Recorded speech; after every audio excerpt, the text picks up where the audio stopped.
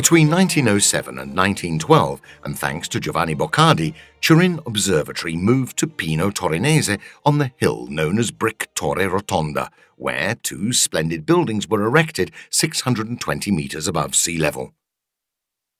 Through public subscription, 1921 saw the acquisition of an astrograph, a large camera for photographing stars.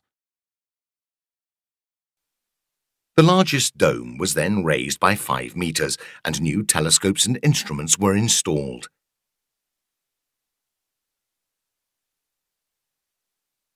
In 1974, a new reinforced concrete structure was built to house the observatory's most precious instrument, a mirror telescope with an aperture of over a metre called astrometric, because it was destined to measure the position of stars.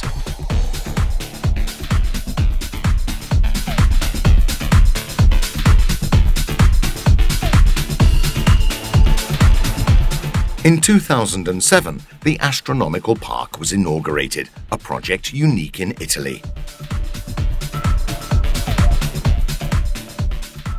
It includes the Space Museum that uses interactive technology, multimedia equipment, and a planetarium.